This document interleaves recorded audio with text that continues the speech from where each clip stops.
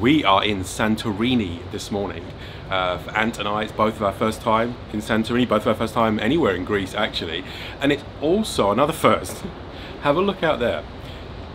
This is the first time we've ever been to a tender port. Now a tender means the ship is unable to dock directly and therefore it stops a little bit offshore, and they send out typically the ship's lifeboats that take you over to the port. This is the very first port we've ever been to where the lifeboats are not being used as tender boats. These local boats are being used, which I think is kind of cool, and now I'm even more looking forward to going ashore.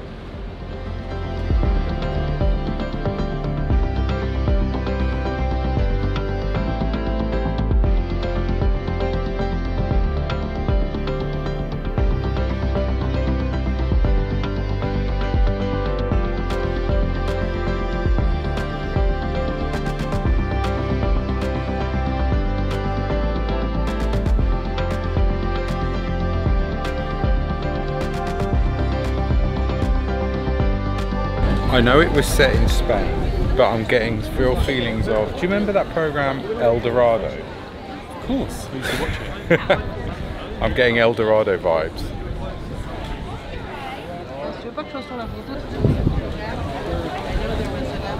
That's the other way. Okay. This is where we came from. Let's go down here a little bit because we got a little bit of time. So tell me something interesting about that church, Glen. I guess it's Greek Orthodox. It's whitewashed with blue roof, which I think is standard for this part of the world. And it's got nice views. I'm not sure if you can go in. In the 20 minutes that. Maar hij moet in de hoop nemen dat we tegen ten trein zeker kunnen vertrekken. But it was stunning.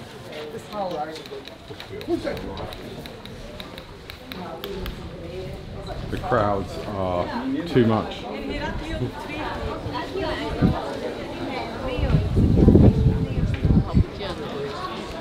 Right, so what is the name of this town? Oya. Oya. So where it is on the islands of Santorini, and it's famous for what? Blue domed churches on top of cliffs. Okay, it is actually absolutely stunning. It is so beautiful.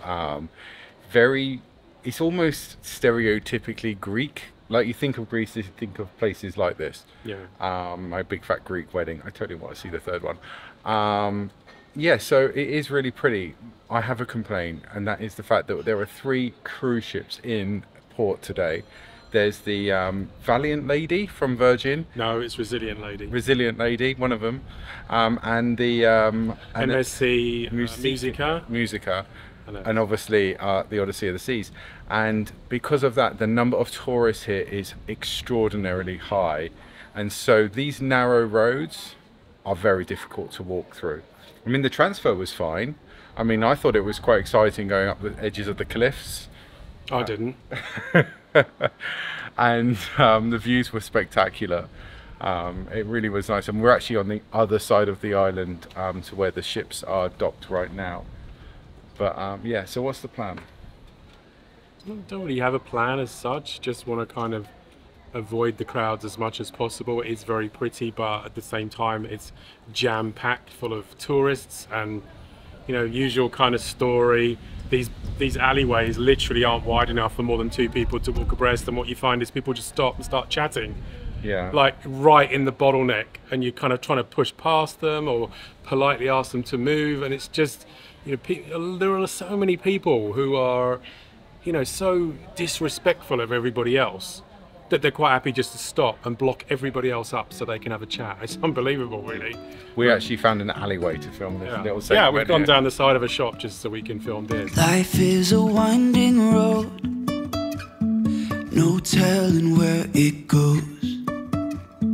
Driving through days and nights, won't stop for traffic lights.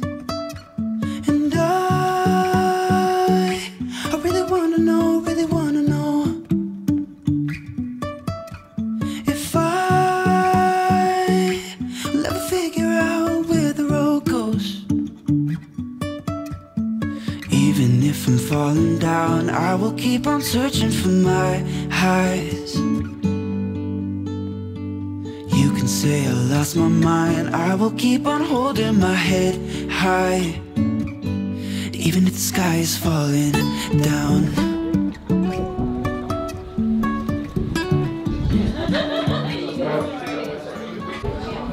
You don't want anything to eat? No. That way I can have lots of Chinese.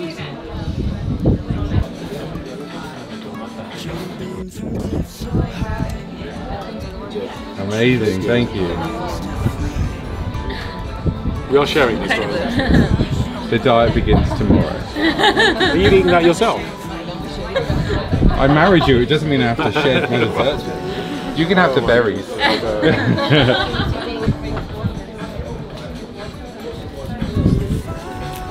Oh.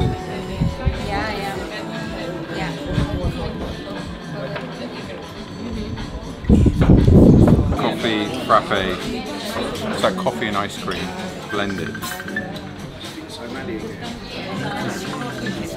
It's not as sweet as I thought it was going to be, but very nice. And this is the millefeuille.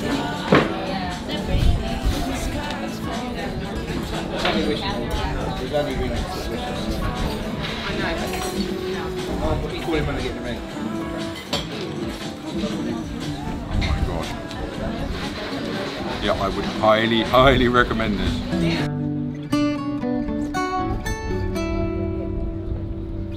Even if the sky is falling down, even if the sky is falling down, yeah. The sky is falling down.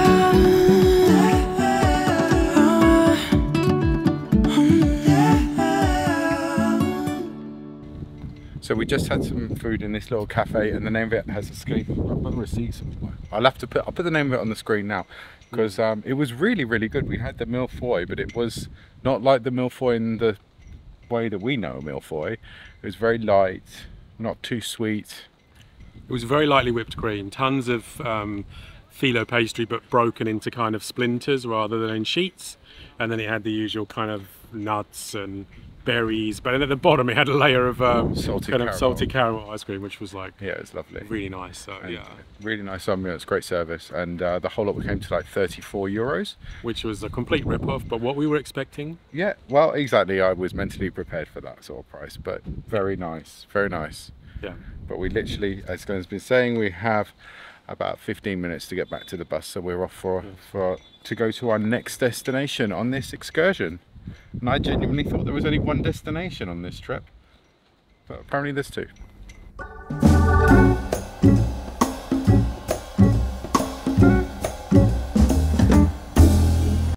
You're not liking the options. not like it. So what are the options, Glen? Walk down 1,000 steps off the cliffs on the side of a cliff face, or get a cable car. Neither of which are very appealing to me. Do you think they've got Uber? What, Uber a donkey? I'll have an XL. Uber donkey XL.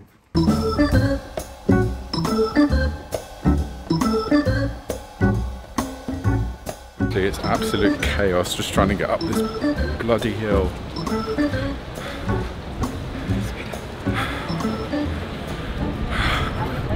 We're not going to hang about in the town. We've decided, well, apart from running, to go straight to the cable car to avoid the queues.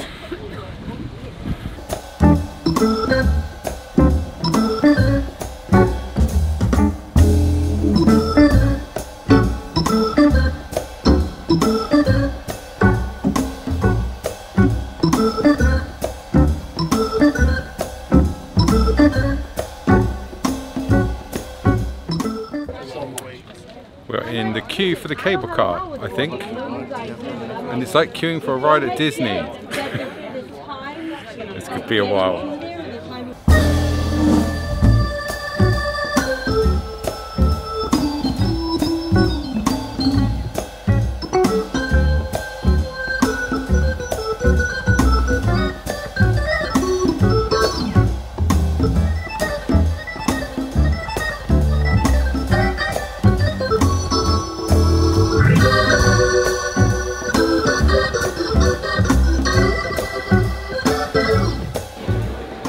How long would you say we've been in the queue now? About 45 minutes. Maybe 50 minutes. And we've got, according to Apple Maps, we're a 2-minute walk away from the cable car if we weren't stopping for 5 minutes every 3 paces.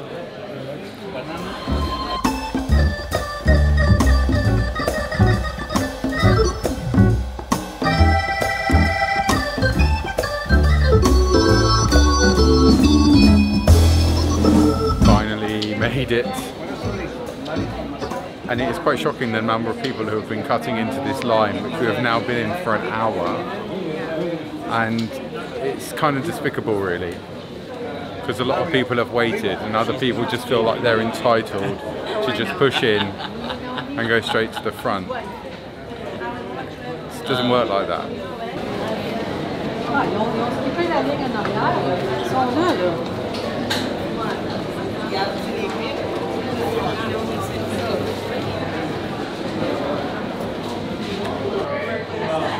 This family who are using their kids as an excuse. I can see them about 20 people behind us, so they did manage to cut in. Not impressed. But we're inside. We're inside, we're going to get on the cable car and get down to the jetty to get the tender back to the ship. Oh my god.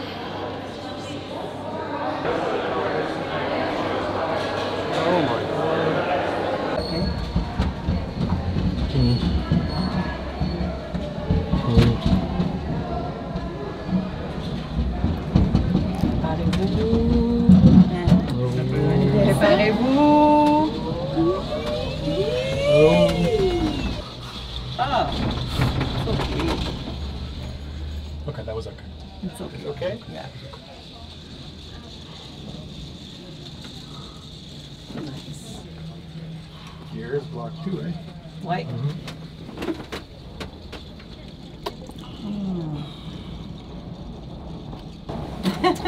White.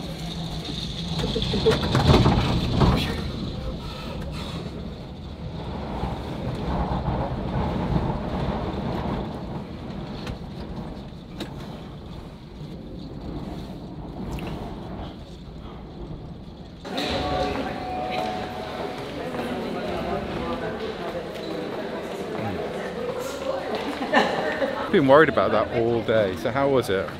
It wasn't as bad. No, it wasn't. It's only when you go through the connecting bits and it vibrates quite a lot. Other than that, it was pretty.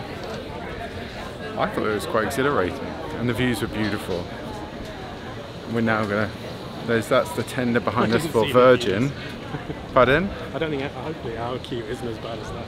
Yeah, I just saw the queue for the tender to go back to the Virgin ship is massive, and I was like, oh god, from one queue straight into another.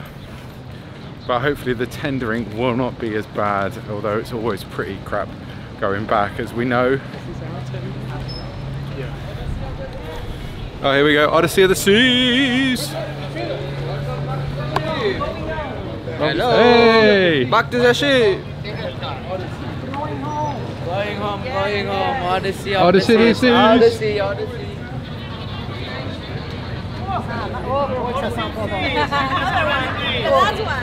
This is the last one? No, I'm joking. I was just joking. The donkey is coming back. Thank you, welcome back. Thank you. Thank you.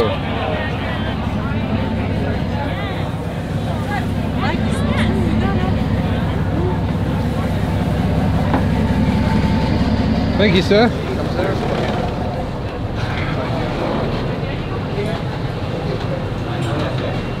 Ooh. Upstairs or downstairs? Yeah, upstairs.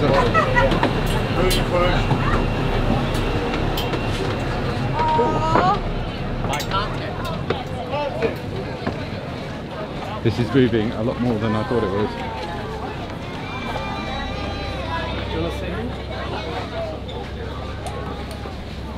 That's really getting myself upset about it. Oh. Yeah, well, you know what? When somebody's scared of heights, or any irrational fear, if if you don't share that fear, you find it difficult to empathise with them. And like, well, what's the big deal? It's just a cable car. For me, that was an hour. Well, I think when we found out we had to come down by cable car, kind of like 2 or 3 hours ago. For the whole of that time, I was then starting to worry about it. And then as we got closer to the station, it turned into panic, and I was physically shaking as I was getting into the car. But then once we were moving, it was actually fine. I faced backwards, so I couldn't see obviously the full drop, which was a good point. But other than that, my advice is, even if you're scared of heights, go for it. It's a easy way to get up and down from the coast up to Fira. And Fira itself, other than the fact that we spent pretty much all of our time there stood in a queue, seemed very pretty. So yeah, thumbs up to Oya and Fira on Santorini. And thumbs down to Royal Caribbean for mis-selling this excursion, because they did say that the coach would bring you back to the tender port. They didn't say that they would leave you up there, because I think there was a woman who had had a panic attack in the station. So yeah, thumbs down to Royal Caribbean for that, but otherwise a good day. Do you know what else is exciting, Glen? What? It's Chinese food. Chinese night in buffet tonight. Windjammer Chinese. Windjammer Chinese. Otherwise known as too much Chinese food.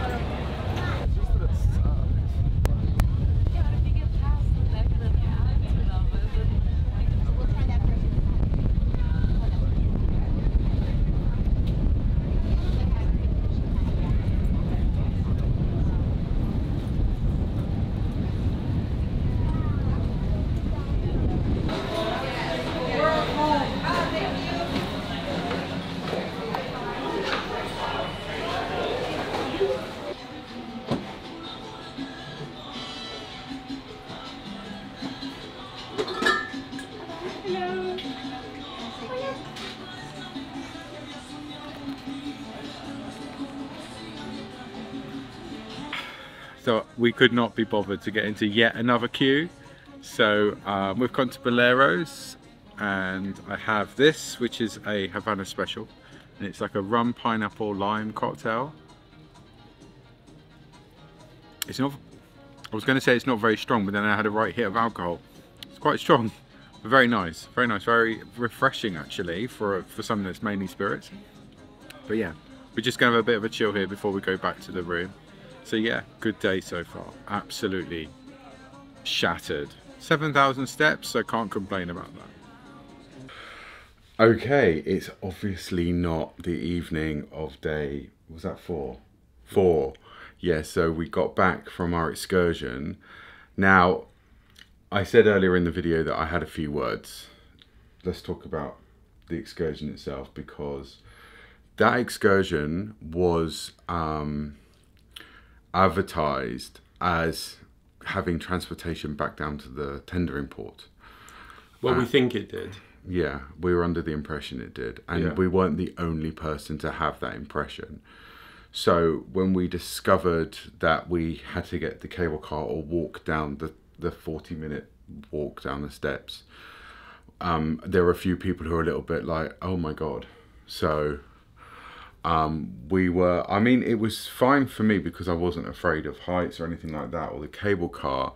But Glen, as you saw in the footage, did you film me? Was a bit nervous. Well, you can watch it when it's on YouTube and you can see. Yeah, so I think it was, I was under the impression that that wasn't going to be a problem. It turns out it was. Your thoughts, Glen? I don't have anything to say really. Okay, anyway, so we got back to the room last night and we were absolutely shattered. We did go to the Windjammer, and as you can see, we ate a little bit too much and we were just too tired to finish off the video. We both had 2 main courses. You went up for dessert a couple of times. Yeah, we've actually had to move seats because we've been to the buffet so many times, people were starting to look. So we've shifted to a different part of the buffet to get dessert. Yeah. I mean, the food was really good, but it was just too much of it. So we ended up going to bed very early last night. We didn't even put the camera away. We just like dumped it on the side and we're like, good night.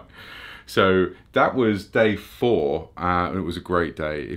I would highly recommend going to Santorini. Beautiful place, really, really picturesque, and yeah, loved it. Loved every minute of it. Today we have woken up in a new place, so get subscribed, and you'll find out where that is. So thank you so much for watching to the end. If you like the video, like it, and yeah, as I said, get subscribed. We've got loads more content coming to you from Odyssey of the Sea. So take care and stay safe, and my arm is killing me. Say goodbye, Glenn. Goodbye, Glen. Ah.